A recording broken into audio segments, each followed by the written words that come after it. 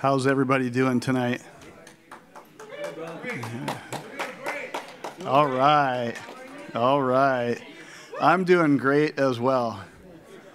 I had the best day yesterday. I went with my family to the happiest place on earth yesterday. I did. And I had a great time. The best thing was I wasn't checking my phone all day to see who was winning. I just trusted in the Lord, and amen. All right. Well, Pastor Bert's in North Carolina with Firefighters for Christ. And, he said they went in this town. They're in a town called Burnsville. And he said the devastation is just horrific there. It's kind of in a mountaintop area.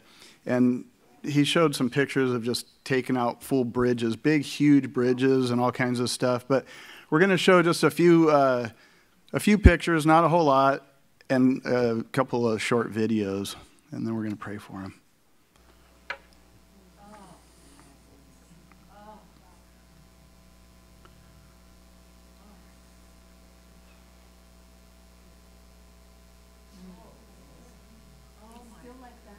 No, that was from before. There's some pictures in a minute that are current. Mm-hmm.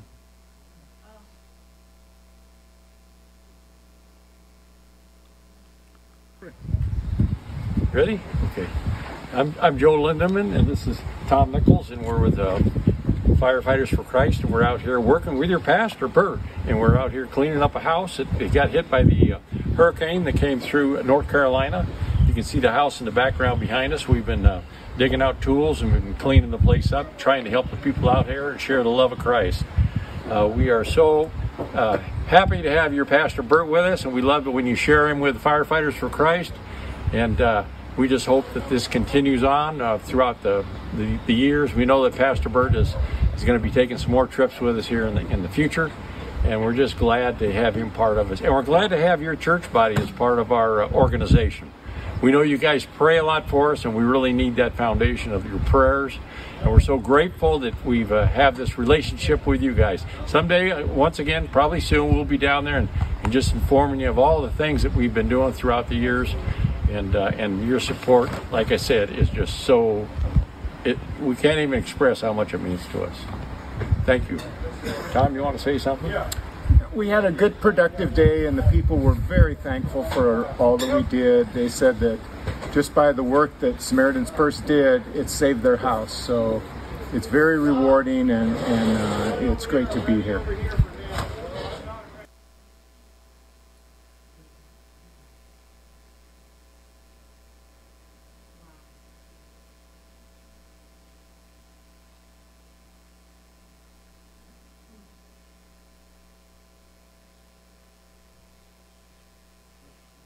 My name's Jeff, and I'm just God's hands and feet up here working into this, talking to Pastor Bert, y'all's church in California. It's real simple, just love Jesus. And in this situation, love your neighbor more than you love yourself. And whatever God's give you, now's the time to be about giving back to God and just being about Him. So I'm praying for whatever denomination it is. Jesus wasn't a denomination. He was the man. And so that's what we need to be as God's people. We just need to work for the one true living God. Amen. In Jesus' name. Amen. Amen. Thank you, brother. Amen, huh? You know what? I think he said his name was Jeff. He said JF. But just love Jesus and love your neighbor more than you love yourself. And just a servant, So let's go ahead and bow before the Lord and pray for them.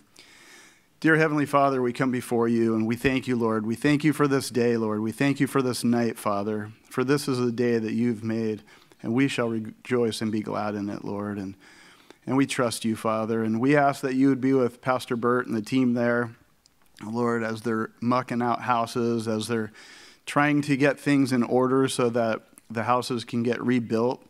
Lord, we ask that you would just continue to use them to share the love of Christ with others, Lord, and just the opportunities to sit and listen to some of the people and just pray for them and minister to them, Lord.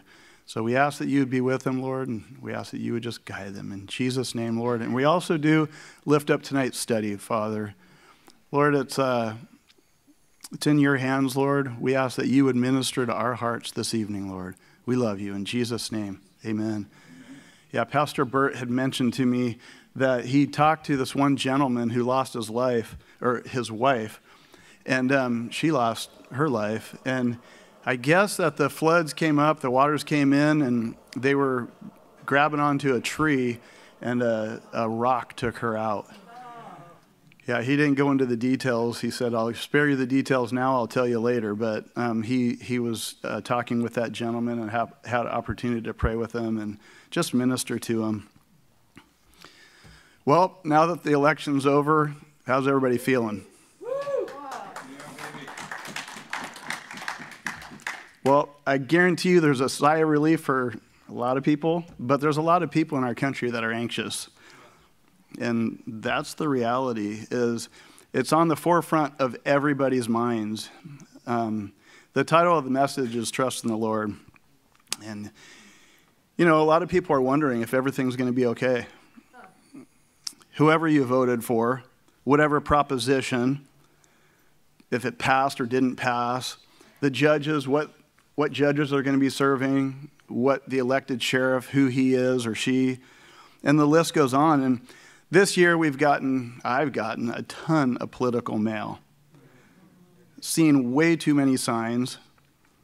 The political commercials have been brutal. The rhetoric, both sides, has been just bad.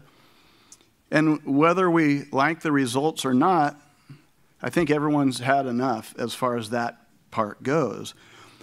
You know, and I've talked to some people, and in their families, there's such a great divide that family members won't even talk to other family members. And they aren't just doing that for temporary. They said, don't talk to me anymore. And so the divide is huge. And, you know, there's a lot of people in our country that are anxious. About 50% that are anxious. Not saying that others aren't, but, you know, it's a pretty divided country. Christians as well as non-Christians. And the future of America as well as their personal future. So they're thinking about themselves. And by the way, I put together this study before yesterday because I said, you know what? And I'm not going to change anything about it because, yep, we trust in the Lord. And I've heard a lot of people say that if they voted for somebody and that person didn't win, then they're moving out of the country. I think Pastor Bert mentioned that on Sunday. I don't know. I hope a bunch of people from Hollywood pack their bags and go, you know? Seriously, it's... Well, a lot of stuff's happened this year, and if you think about all these things, I'm just going to read a few things. Approximately 80 countries, representing about 4 billion people, have had or are in the process of having elections this year. AI, artificial intelligence, it's continuing to explode and remake our IT industry.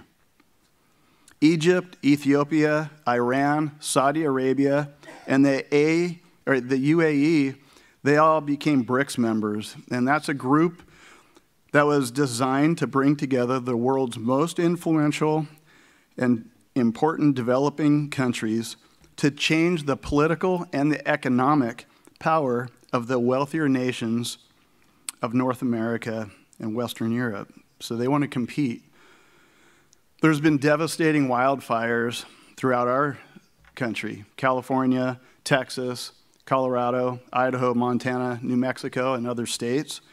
Devastating hurricanes, Beryl, Helene, which you just saw, Milton, and others. Several major floods throughout the world this year. And last week, I think we threw a couple pictures up of Valencia in Spain. so far this year, there's a continuation of major armed conflicts, including the continued Russian invasion of the Ukraine, Myanmar civil war, the Sudanese civil war, and the Islamist insurgency in Sahel. Ongoing Israel-Hamas war,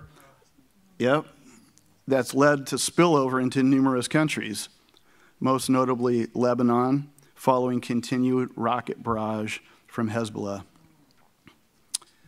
Iran launched almost 200 ballistic missiles toward Israel, which were mostly intercepted. And that was the second attack this year. The previous one, they launched 300 missiles, which were pretty much, 300 missiles and drones, and that was in April, and those were pretty much taken out. And in response, Israel conducted precision airstrikes against military targets in Iran. Many countries have increased their defense budget, dramatically increased it. So as a whole, there isn't much stability in our world right now. There's a lot going on around us. Major health issues, financial insecurity for many, estranged family members, and a lot of people have major life decisions that are coming up. Many people in the world are living in fear. Maybe even some of us are. Some of our friends or some of our loved ones. And as believers, where do we go? Where do we turn when we're anxious or fearful? We have good news, right? We do. We have the roadmap to life. And God in His Word shares a message of comfort, reassurance, and promise to be with us, encouraging us to cast our cares and anxieties and fears upon Him because He cares for us and wants to bring our worries to Him so that He can provide that peace and rest that we need. Essentially, He reminds us that we're not alone and that we can trust in His presence and His strength. And a comforting promise in Scripture is that God will never leave us or forsake us. And that's from Hebrews 13:5. It says, I will never leave you nor forsake you. When you're in fear or anxious, knowing that God will be with you, that's pretty calming and comforting. And Moses first shared these words of the Lord with Israel and Joshua before they enter the promised land in Deuteronomy 31:6. Be strong and of good courage. Do not fear or be afraid. Speaking of those coming against them. For the Lord your God, He is the one who goes with you. He will not leave you nor forsake you. Moses was reminding Joshua, as the succeeding leader, the Lord Himself goes before him, and He'll be with him. He'll never leave him, and He'll never abandon him. Moses said, with that in mind, Joshua, don't be afraid. Don't be discouraged. And God spoke to Jacob in Genesis 28:13-15. I am the Lord God of Abraham, your father, and the God of Isaac. The land on which you lie, I will give to you and your descendants. Also your descendants shall be as the dust of the earth. You shall spread abroad to the west and to the east, to the north and to the south. And in you and in your seed, all the families of the earth shall be blessed. Behold, I am with you and will keep you wherever you go and bring you back to this land, for I will not leave you until I have done what I've spoken to you. So God reiterated to Jacob the covenant made with Abraham and Isaac, promising him the land as well as the descendants as numerous as the dust. God also promised to protect Jacob, to be with him. Well, just as God promised Abraham, Joshua, Jacob, He promises all those that are His. that he will never leave us and he won't forsake us. It's comforting to know that he's right here with us, isn't it? He won't leave us. He won't forsake us. Well, I read the second half of Hebrews 13:5. I will never leave you nor forsake you. But the whole verse says, let your conduct be without covetousness. Be content with such things as you have. For he himself has said, I will never leave you nor forsake you. So the promise of I will never leave you nor forsake you is preceded by a command. It says, keep your lives free from the love of money and be content with what you have. Yeah, it was right. Yeah. Instead of trusting in riches and material goods, which will ultimately fail us, we should place our hope in God. He promises not to leave nor forsake. Riches and other resources can depart in a moment, can't they? But the Lord is with his children forever. Our faith and our trust should be in him alone. What does the Bible say about trusting the Lord? Turn with me to Psalm 118, verse 8.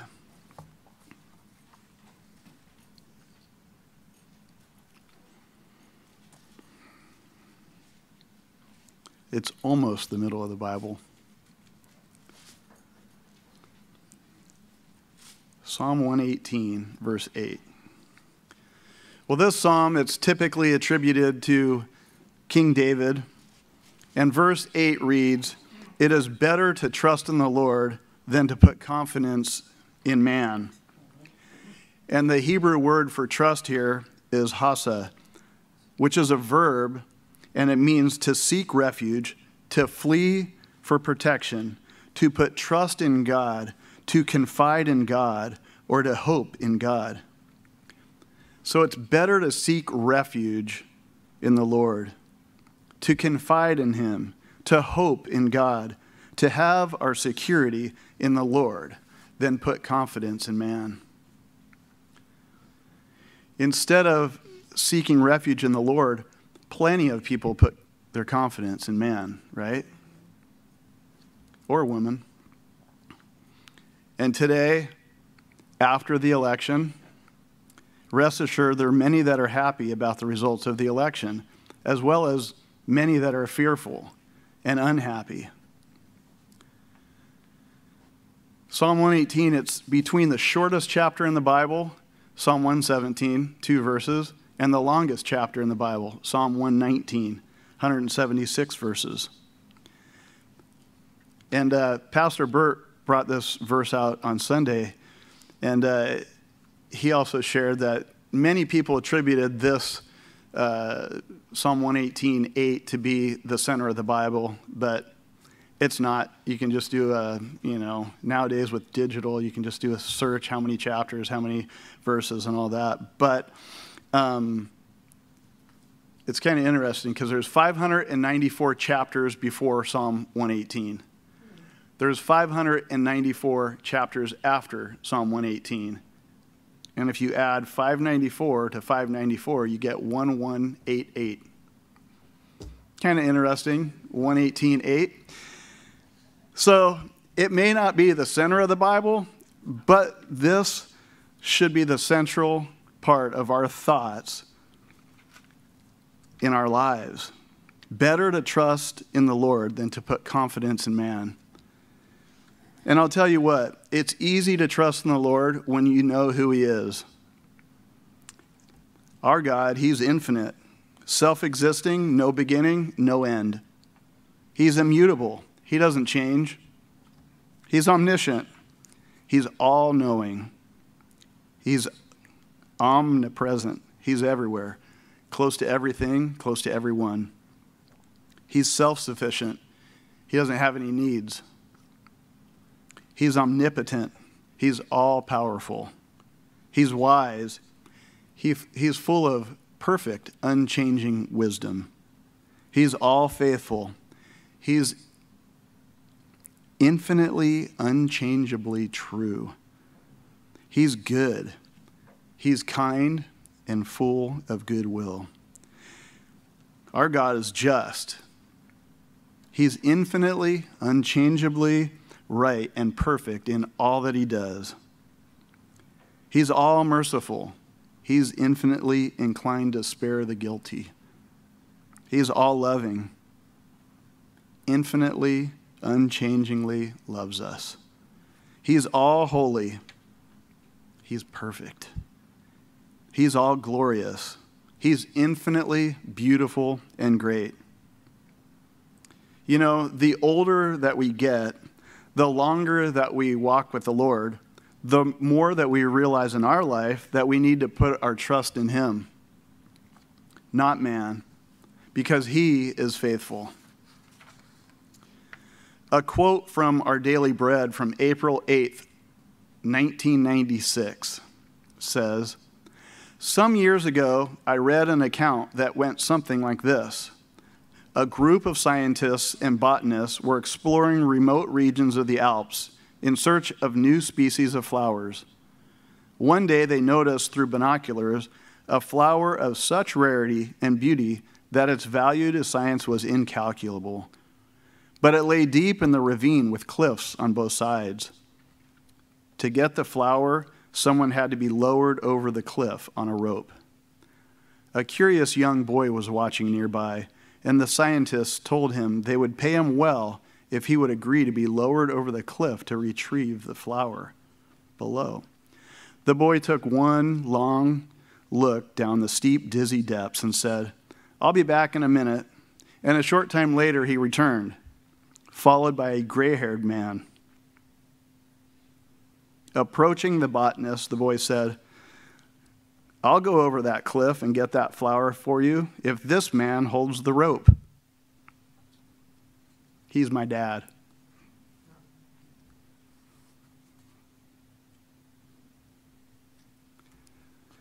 That boy trusted his dad. And as we know our Heavenly Father, his attributes, who he is, we too need to put our trust in our dad, our Heavenly Father. Right? Because we know he holds the rope and it's firm. Well, as the Lord was putting this message on my heart for tonight, I had to ask myself this question: do I fully believe this? I know that it's better to trust in the Lord than to put my trust in man, but do I fully believe it? Do I trust him holding the rope? Do I seek refuge in him? And leading up to this election, I had a bit of anxiety. Probably didn't trust fully in the Lord. My responsibility, our responsibility as a whole, basically was just to pray, to vote, and to pray. That's it. Pretty simple. Yeah. But sometimes it's hard. But we had to trust God fully for the outcome. It's on him. Verse 8, it's better to trust in the Lord than to put confidence in man. And verse 9 says, it's better to trust in the Lord than to put confidence in princes. That pertains to us today, right? It does. So we're not to have confidence in man or those who govern or rule over us, but we need to trust in the Lord. And we need to pray for them, right? In the New Living Translation, those two verses say, it's better to take refuge in the Lord than to trust in people. It's better to take refuge in the Lord than to trust in princes. The Lord is a better refuge or source of security than any man could ever be. In the book of Jeremiah, the Lord agrees with the psalmist. And he says it's better to trust in the Lord than man. Jeremiah 17, 5 and 6. What happens to a person who trusts in man? It says, cursed is the man who trusts in man and makes flesh his strength, whose heart departs from the Lord. For he shall be like a shrub in the desert, and shall not see when good comes, but shall inhabit the parched places in the wilderness, in a salt land which is not inhabited. It's not a sin to trust people, but it's a sin to trust in people. To devote our deepest faith in another person and to get our hope from that person, that's sin. To give that person the place in our hearts that rightfully belongs to God is sin. And in verse 5, it says that the man is cursed for trusting in man, and in so doing, that his heart has departed from the Lord. Beware, if we make flesh our strength, our heart will depart from the Lord. We have a choice, right? We can either trust in man or we can trust in God. We can't have it both ways. If we turn towards something other than the Lord, then we're turning our back away from God. Then in verse 6, Jeremiah pictured a weak, dry shrub in the desert, about to die from drought. And this picture is of one who trusts in man instead of the Lord. They're dry and unstable. There aren't a lot of desert shrubs that produce rich fruit. It says they're about to die.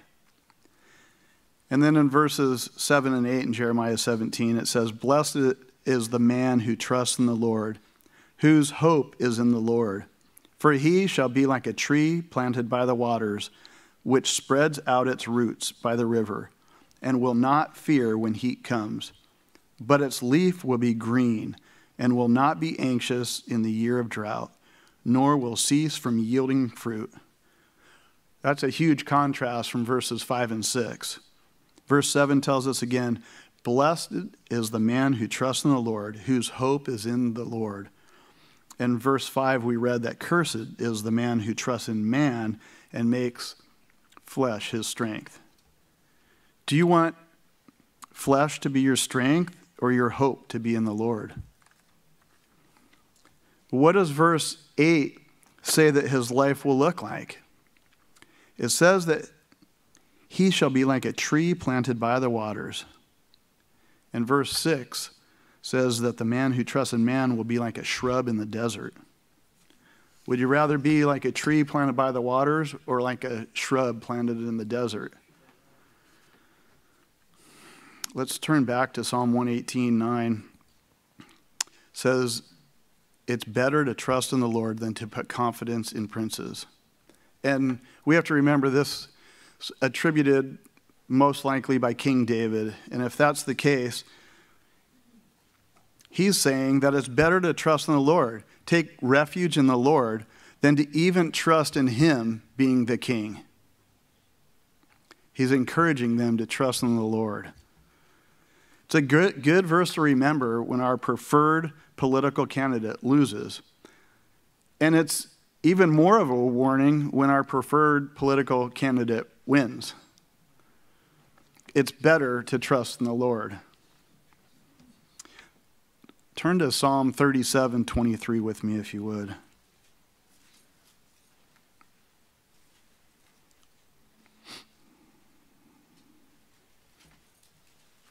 (37:23).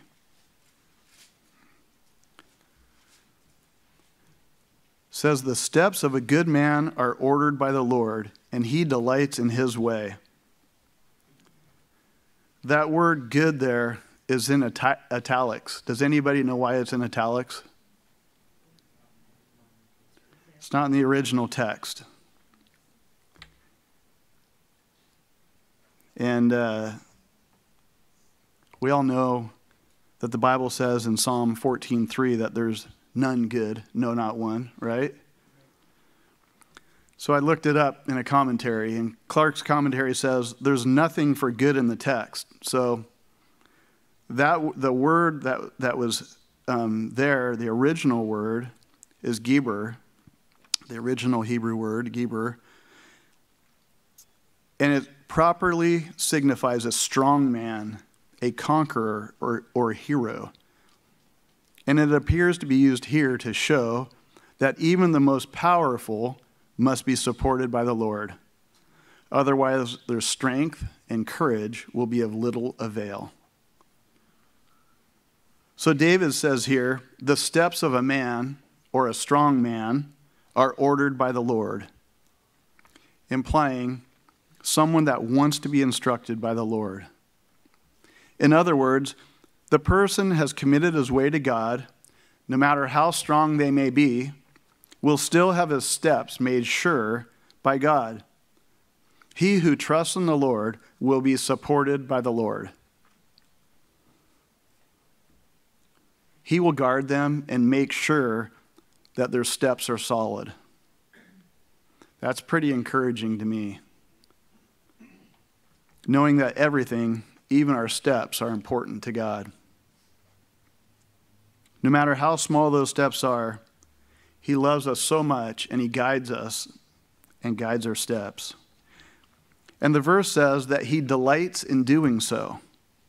That's an amazing benefit, knowing that He delights in us, even the small things. How's your footing? Do you think you might fall? Verse 24 says, though he fell, he shall not be utterly cast down, for the Lord upholds him with his hand. It doesn't say if he falls. The verse says, though he fall, meaning when he falls or stumbles. It's going to happen. We're going to fall, but we won't fall to ruin or fall away. And the second part of the verse says that the Lord upholds him with his hand. In other words, those who put their trust in Him, not because of being good or because of their own strength, but because of the Lord, they won't be utterly cast down. We may stumble and we may fall, but we won't fall to our destruction. We won't be utterly cast down or destroyed because the Lord upholds us. And then here in verse 25 it says, I have been young and now I'm old, yet I have not seen the righteous forsaken, nor his descendants begging bread. David's saying here that throughout his life, from when he was young until the time he wrote this psalm, being a bit older, he's seen God's faithfulness to both him and his descendants. And as I was reading this verse, we have to remember that this is David's experience. He's sharing God's faithfulness with us. But we have to be careful with presenting this verse as an absolute principle. And I looked at David Guzik's commentary on this, and there were a couple of pastors that had a different take on this. So Adam Clark's had the same experience and observation as David. He said, I believe this to be literally true in all cases. I'm now gray-headed myself. I've traveled in different countries, have had many opportunities of seeing and conversing with religious people in all situations in life. And I have not, to my knowledge, seen one instance to the contrary.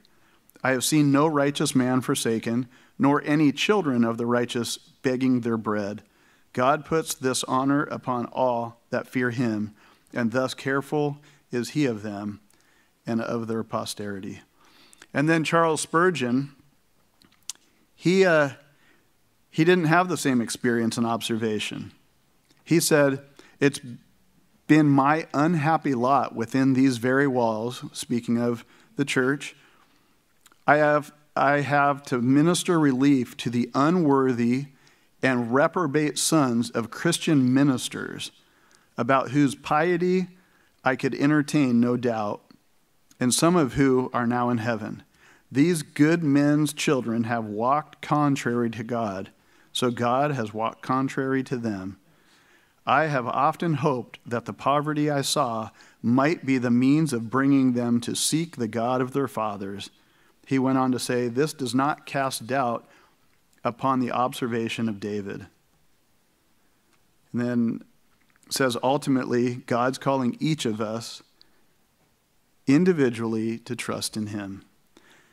And so Spurgeon, he shared that he ministered relief to some of his pastor friends' sons that were walking contrary to God.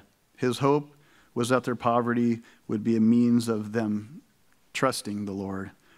So that verse there, that was David's experience. He was sharing from his heart about God's faithfulness. But as I said, we can't take that as absolute principle. He was just sharing about God's faithfulness there. And he did that throughout the Psalms. And we know David's heart because David trusted the Lord. He was called a man after God's own heart. Did he stumble? Yeah, we all know he stumbled. But God, right? David was repentant. He had a deep desire to do everything that God wanted him to do. He trusted in the Lord. And I'd like to meditate on some scripture that encourages us to trust in the Lord and to walk in his ways. I think we all need some encouragement tonight, especially if you're feeling anxious or fearful about something. Psalms 1, verses 1 to 3. Psalms 1, 1 to 3. Blessed is the man who walks not in the counsel of the ungodly, nor stands in the path of sinners, nor sits in the seat of the scornful. But his delight is in the law of the Lord, and in his law he meditates day and night. He shall be like a tree planted by the rivers of water that brings forth its fruit in its season, whose leaf also shall not wither, and whatever he does shall prosper. If we're trusting in the Lord, we're not walking in the counsel of the ungodly. The Bible tells us that in a multitude of counsel, there's safety. Proverbs 24:6. But the Bible also tells us that bad company corrupts good character. 1 Corinthians 15:33.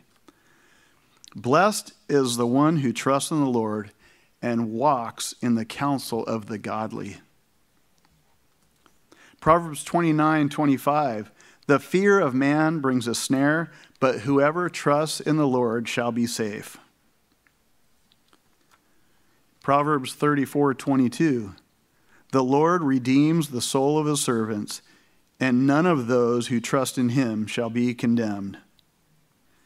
And just as David here wrote verse 22 in this psalm, Paul wrote in Romans 8:1, there is therefore no condemnation to those who are in Christ Jesus. Those who have put their trust in the Lord won't be condemned. Souls are already redeemed. Pastor James Brown from Evangeline Baptist Church shared a great story. Some years ago, when I was learning to fly, my instructor told me to put the plane into a steep, extended dive. I was totally unprepared for what was going to happen. Side note, my dad and I, we got convinced one time to be a dead weight in the back of an airplane when my uncle was learning how to fly, and he had to practice stalls, and we had no idea what it was. So this is a stall. After a brief time, the engine stalled, and the plane began to plunge out of control. It soon became evident that the instructor was not going to help me at all. After a few seconds, which seemed like an eternity, my mind began to function again. I quickly corrected the situation. Immediately, I turned to the instructor and began to vent my fearful frustrations on him. He very calmly said to me, "There's no position you can get this airplane into that I can't get you out of. If you want to learn to fly, go up there and do it again." At that moment, God seemed to be saying to me, "Remember this, as you serve me, there's no situation you can't get yourself into that I cannot get you out of. If you trust me, you will be all right. That lesson has been proven true in my ministry many times over the years. Isn't that a cool story? Trust in the Lord. There's no situation that you can get yourself into that God can't get you out of. If you trust in the Lord, you will be blessed. You will be safe, and you won't be condemned. Psalms 125:1 says, "Those who trust in the Lord are like Mount Zion, which cannot be moved, but abides forever." The first part of the verse, "those who trust in the Lord," precedes a promise. You'll be like Mount Zion, which can't be moved. You can't move that mountain. Proverbs 3:5 and 6, a favorite of many. "Trust in the Lord with all your heart and lean not on your own understandings. In all your ways acknowledge him, and he shall direct your paths." Well, here's a few practical steps that we can take to trust in the Lord. First of all, read his word. We need to know who we're trusting, right? And in order to trust the Lord, we need to know him intimately. Remember the little boy that was lowered down the cliff with a rope? He didn't know the strangers that had offered to pay him to be lowered down to retrieve the rare flower. But he knew his dad intimately. He knew that his dad would make sure the rope was secure. He trusted his dad because he knew him. We also need to know God's character. Our Lord is infinite, immutable, omniscient, omnipresent, self-sufficient, omnipotent, wise, faithful, good, just, all merciful, all gracious, all loving, all holy, all glorious, and the list goes on. His character is displayed throughout the entire Bible. The way that we know God intimately and know his character is by reading his word. Secondly, pray. Take time to talk to God as we have direct access to him. Prayer is the primary way for us to communicate our emotions and desires with God and to fellowship with him. Philippians 4:6 and 7. "Be anxious for nothing, but in everything, by prayer and supplication, with thanksgiving, let your requests be made known to God. And the peace of God, which surpasses all understanding, will guard your hearts and your minds through Christ Jesus." Paul says, worry about nothing and pray about everything. It says in 1 Thessalonians 5:17, to pray without ceasing. God wants to talk to us about everything. Third, fellowship with other believers. The Christian life isn't meant to be in isolation, but it's meant to fellowship with other believers. Hebrews 10:24 and 25 say, "Let us consider one another in order to stir up love and good works, not forsaking the assembling of ourselves together, as is the manner of some. Be exhorting one another, and so much more as you see the day approaching." Being accountable to one another, praying for one another, and encouraging each other's growth can deepen our trust in the Lord, can't it? So read, pray, fellowship with other believers, and remember God's faithfulness. As we take time to remember God's faithfulness in the past, it helps us trust that he'll remain faithful in the future. As you read the Psalms, you learn that David battled fear and worry, right? David often remembered God's past faithfulness, and he used it to build his faith and to trust in the Lord. And a good example of this is found in Psalms chapter 3. Please turn there with me if you would. Psalms 3.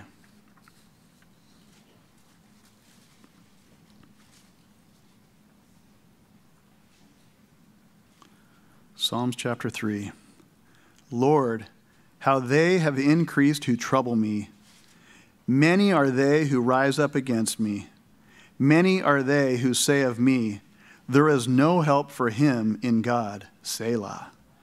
And Selah means meditate on that.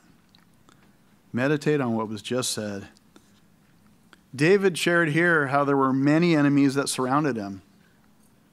And they taunted him, saying that he had no hope of being delivered by God. And then verse 3, it says, but you, O Lord, are a shield for me, my glory, and the one who lifts up my head. You guys remember that song? I think Pastor Jeff knows it. He might even be willing to sing it at the end. I don't know. We'll see. Thou, O Lord, art a shield about me. You're my glory and the lifter of my head. Even though many have come against me, you, God, are my shield, the source of all my protection. And David was confident that God would lift up his head and restore him in dignity and position. And then verses 4 and 5, I cried to the Lord with my voice, and he heard me from his holy hill, Selah. I lay down and slept. I awoke, for the Lord sustained me. God had sustained David here through the night in the midst of his enemies. And when David knew, with that, David knew that he would have complete deliverance. I will not be afraid of 10,000s of people who have set themselves against me all around. Arise, O Lord, save me, O my God, for you have struck all my enemies on the cheekbone. You have broken the teeth of the ungodly. Salvation belongs to the Lord.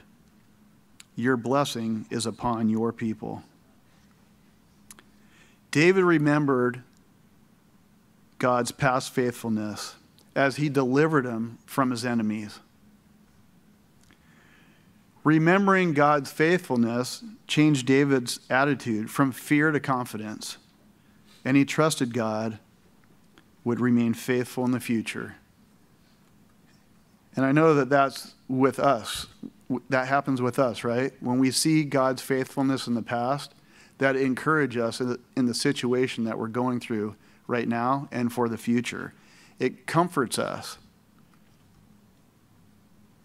There's a lot more practical steps, but read the Bible, pray, fellowship with other believers, and remember God's faithfulness.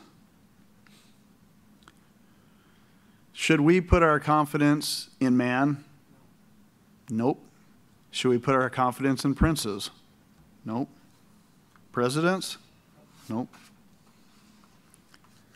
Well, those verses again, Psalm 118 says, it is better to trust in the Lord than to put confidence in man. It's better to trust in the Lord than to put confidence in princes. In closing, I'd like to read a promise from Psalm 33:12. It says, blessed is the nation whose God is the Lord. We want to be a blessed nation, right? And then a bit later in verses 20 and 22 of Psalm 33, it says, well, prayer is connected to that promise. It says, our soul waits for the Lord. He's our help and our shield. For our heart shall rejoice in him, because we have trusted in his holy name. Let your mercy, O Lord, be upon us, just as we hope in you. And if our country is to experience the blessing of God and help from him, we need our country to turn back to God and to put their trust in him, right? And what Jeff said up there on the screen, just love Jesus and love your neighbor more than you love yourself, right? So my encouragement to each one of us is to trust in the Lord. It might be easy sometimes to say, all right, things have changed.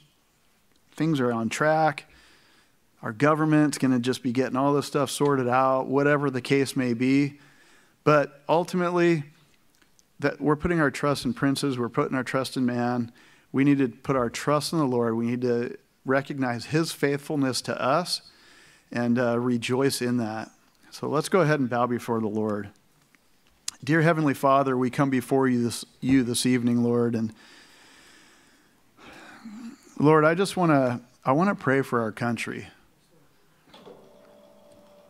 As I mentioned before, there's a lot of people that I know that were excited. And I know that there's a lot of people that aren't excited in our country. And ultimately, Father, our desire is for each one of us to trust in you, Lord. Our desire is to share the love of Jesus with others so that others too trust in you.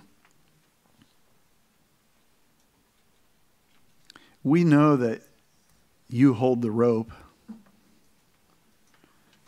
You're faithful.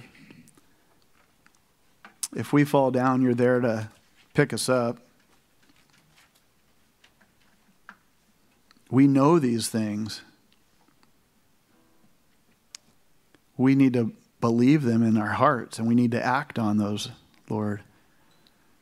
So my prayer is for each one of us in this room that we end out this year well, Lord. Lord, that you would minister to our hearts, that you would fill us with joy as we trust in you, Lord. Lord, I do pray for the administration that's in the White House right now, Father, that's going to be exiting in the next couple months, Lord. I lift them up, Lord. I ask, Lord, that they would know you and trust in you, Father. I lift up the new administration that's going to be transitioning over the next couple months. And I, too, pray for each one of them to know you and trust you, Lord. That this nation would be a nation under God. Lord, that we would love people, that we would share the love of Jesus with others. So minister to our hearts tonight, Lord. Allow us to come alongside of others that are going through it, Lord, and share with them about your goodness and your grace and how you're there to pick them up if they fall. How you're a compassionate God. How you're all loving. Lord, just minister to us to minister to others, Father. Allow us to trust you more, Father. Lord, be with Pastor Bert and the others, Lord. And we thank you once again for your loving kindness. Be with us the rest of this evening. In Jesus' name.